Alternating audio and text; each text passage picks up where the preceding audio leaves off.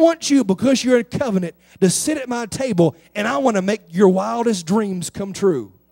I want to cause old men to dream dreams and young men to see visions. And those visions, I want them to be prepared so that whenever you enter into covenant at the right time, I want you to sit down and enjoy it with me, your Savior, your King, your God. Because you're in covenant, come sit at my table. And then it said that he gave her parched corn. And she did. In other words, there's some things you're not even trying to harvest. But because you're in covenant, whenever you sit at my table, there's some things you don't even know that you want. There's some desires that you haven't even had yet. And I want to prepare all those too. I want to give you and bless you with things that you didn't even expect. I want to give you things you didn't even ask for. I want to do things for you, Randy, because you're in covenant. God said, I want to open up your eyes, and that home you want to have for the prisoners that's getting out, that once were bound but are now set free. I want to do more than that. And I want to provide a means where I can give you more than you're even asking for. Why? Because you're in covenant. It said she ate and she was full and she left. And as she left in verse 15, it says, and when she was risen up to glean, Boaz commanded his young men, saying, let her glean even among the sheaves and reproach her not. Will you two help me and come up here just for a second? Faith, will you come up here? Will you line in a straight line and face this direction? Let's go ahead and stand right here and line up facing this direction so the camera can see it too. Let's get in a straight line. There we go. You can be in the back. Here's a covenant person. And they're in the back of the line. And it said that Ruth left in covenant. And then as she left, Boaz spoke up and said, you've been gleaning in the back of the fields. But because you're in covenant, I can't help but turn everything around. Just turn around for me. Go ahead and face that direction. In other words, he said you were in the back of the field gleaning, getting the trash of the crops. And he said it like this in the Bible, that the last shall be first and the first shall be last. God turns things around for covenant people. And he said, Ruth, you can't go onto the back of the field because you no longer fit in there. Because you no longer can be at the back of the line. You've got to be at the front. So he said, come to the center of the field where the best crops are and the best resources and the best things are, and glean there. In other words, I don't want you to stop working because I don't want you to go back to Moab and get lazy. You've still got to work. You're still going to have to press. You're still going to have to sow to grow. But there's certain things you're still going to have to do. But let me make it easier on you by moving you to the front of the line. In other words, instead of waiting till the end of the day to harvest your crops, you can be the one to harvest it first and then help somebody else. Because I know you're in covenant, and I know once you do your part, you understand covenant, and you'll help somebody else do their part. And God is looking for some people to promote and turn things around in your life if you're in covenant. You can sit down. Thank you so much. As I come to a close on this note, and there is 2 more chapters we could talk about verse by verse. It's so powerful. Maybe at another time we can do that. But verse 16 says, as he promoted her to the front of the line, he said, and let fall also some of the handfuls of purpose for her, and leave them that she may glean them and rebuke her not.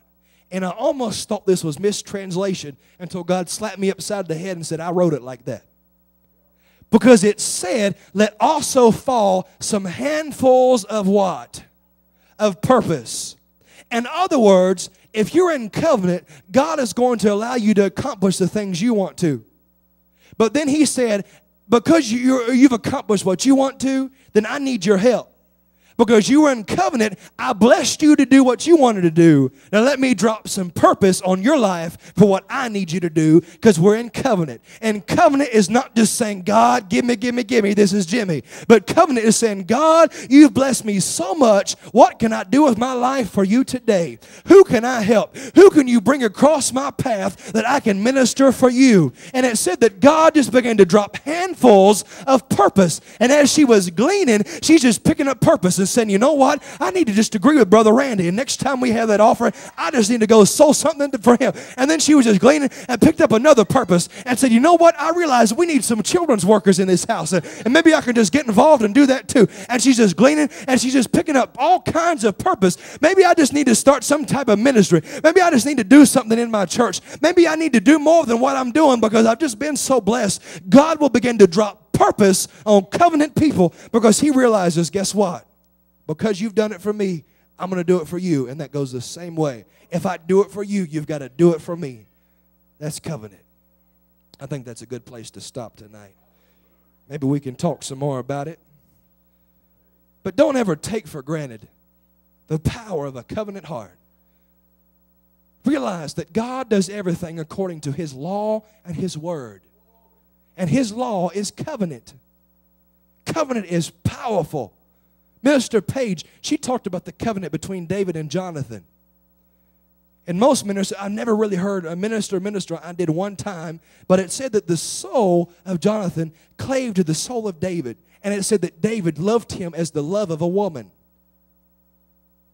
In other words, it wasn't some kind of messed up thing, and I've even heard some ministers use that to believe in homosexuality. Don't get that twisted. That's not right. It was saying that David loved Jonathan as the same love as a woman. And the only way I know how to compare it is the love I have for my wife. Because we are so dramatically different than one another. She's organized. I like to call it abstract is what I am. She likes to get up early. I like to stay up late. And we're so different, it almost don't make sense for us even being together. I'm passive and she's the fireball. It almost doesn't make sense. But there's such a love that I have for her, and I hope she has it for me. I'm just waiting for you to say it. And I realize that in the midst of our covenant, we're strong because she can get up early and I can stay up late, and we cover the whole time.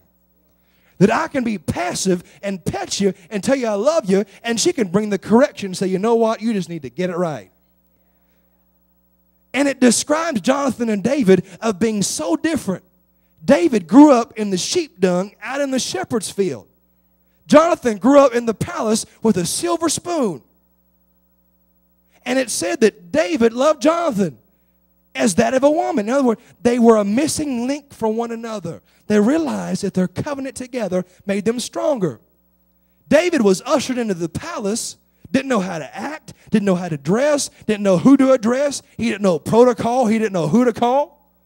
But because he was in covenant with Jonathan, Jonathan said, you bow here, you eat with this fork, you put on this robe, you talk to this person, you walk or you do this thing.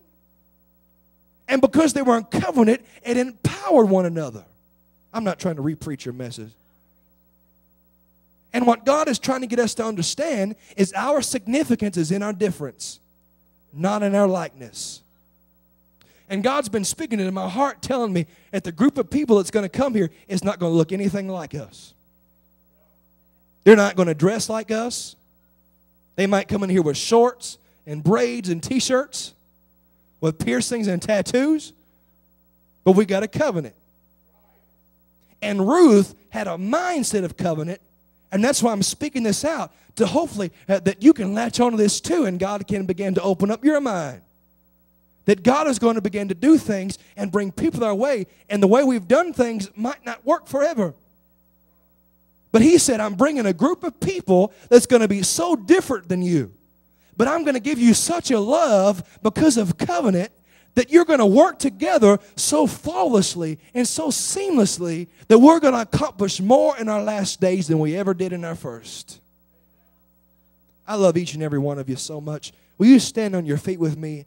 I value your time so much, and I try to have something I can bring to you anytime we come together because I don't want you to come and not get anything or receive anything. And please don't get that twisted, because my prayer is that God can remove me and you can see God through me in some form, some fashion, some way, if it's through my words or anything.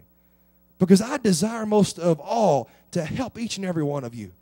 Each and every one of you means so very much to me.